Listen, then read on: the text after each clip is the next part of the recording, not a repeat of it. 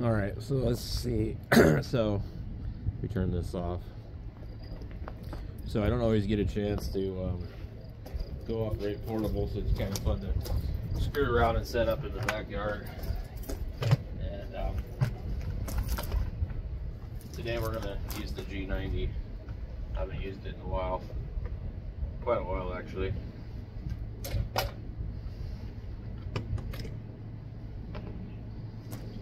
So in here I've got one of these guys, and I've used these hobby connectors.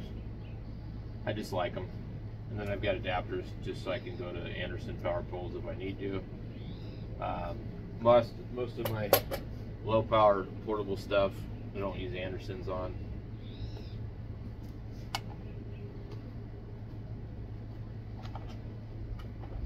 This is the data cable that I made for this radio, but won't be using it today.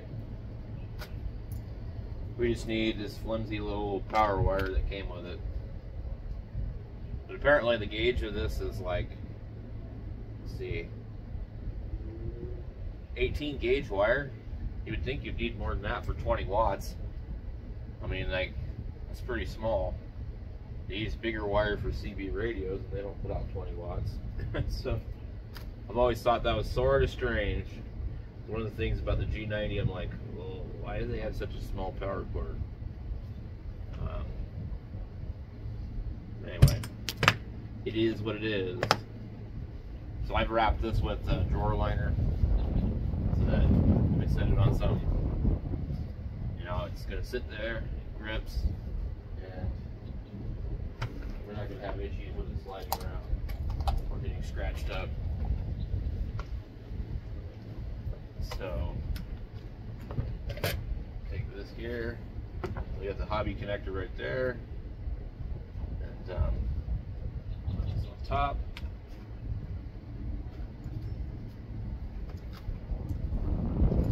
And then we'll take this, go to these, and then now we can actually just go ahead and use this with that, and we'll be able to see how much we're drawing when we transmit.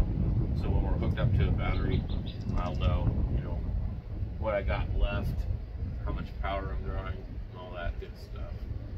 So I love these things. They used to be only like from like Hobby King or whatever. MFJ and HRO sells them, but they're overpriced. So just look on Amazon for 150 amp, you know, version. I don't remember what they're called. If I get a chance, I'll look it up and put a link in the video for anybody that's interested in one of those. So let's make sure we can see the radio really good. Maybe get in a little closer, because you guys just want to see the radio. You don't need to see me. Oops. Let me kick the tripod. Yeah. Okay. The sun is so bright that I actually can't tell if the power is on here.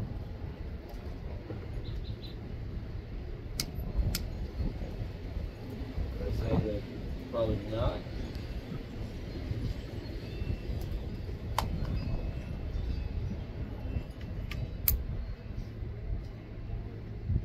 Okay, I gotta go back and make sure the other cord is plugged in.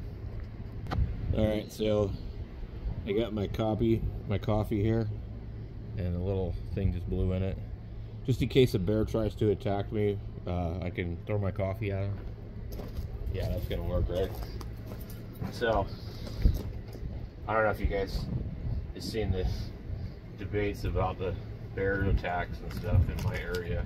Anyway, yeah, these guys couldn't stop talking about it, and they all became sudden experts on bears.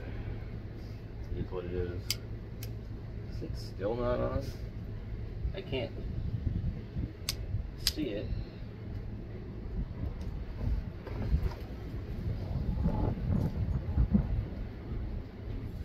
I've had problems with this thing before. That's strange. It's so bright out here, I just really can't tell what the hell's going on.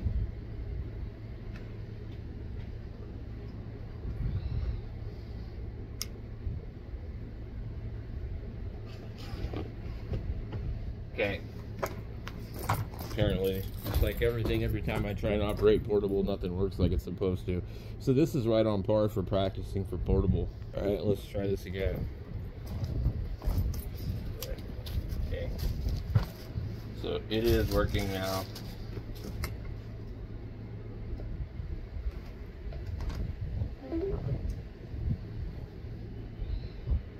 I really kind of doubt you guys are going to be able to see the screen on here. Might have to do something different.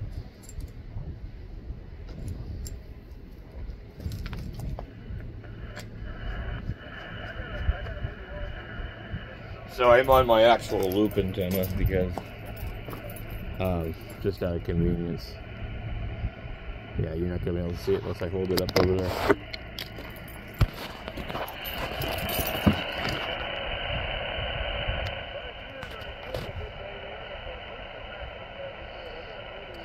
So right now we're picking up the maritime mole net, and the screen is kind of hard to read in the sunlight. The sun is like over to my left. It's not quite direct. Let me refresh myself with this.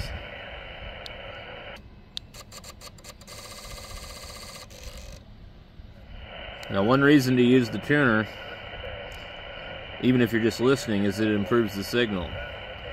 And so this was my big complaint with the xiegu FT991A. A lot of people don't know this about the xiegu. The tuner only works on transmit. So if you have a mismatched antenna and you push the tuner, it doesn't actually help to pull in weak stations on receive. And I just thought that was just like a deal breaker for me for that radio, so I sold it. I don't know why in the hell would you go through the trouble of putting an automatic antenna tuner in a radio and then make it to where it only works on transmit. So if you have a bad antenna or an antenna that's not resonant, you know, you'll get a better signal if you tune it, you know. I mean, like, if you're using a manual antenna tuner, that's how you would tune it. You would first tune it by ear. So, it's just stupid. Way to go, xiegu. So, anyway, this one has a really good tuner in it. Not really hearing these guys very well. A lot of guys put this weird oversized knob on these. I'm sitting at a different step. So the way this one is if it's highlighted like that, that's where it's going to step through. And if I remember correctly, you just push the button and it'll change. Yeah.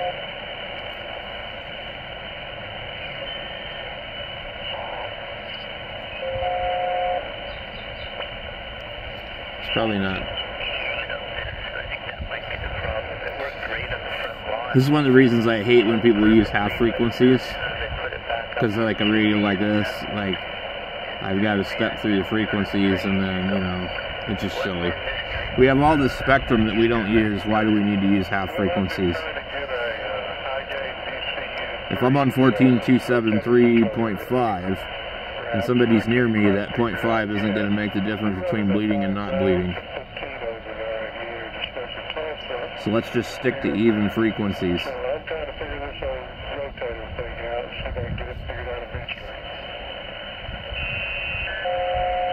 It's hot out here. It's like about 85 degrees.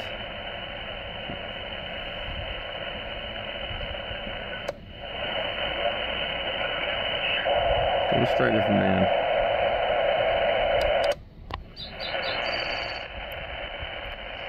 Okay, run.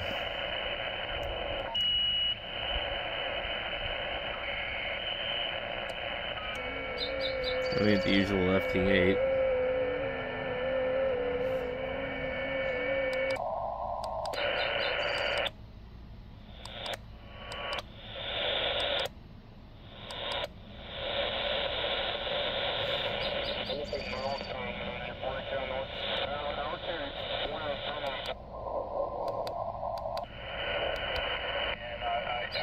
to work in Indonesia multiple times on 40, but it's an hour before daybreak.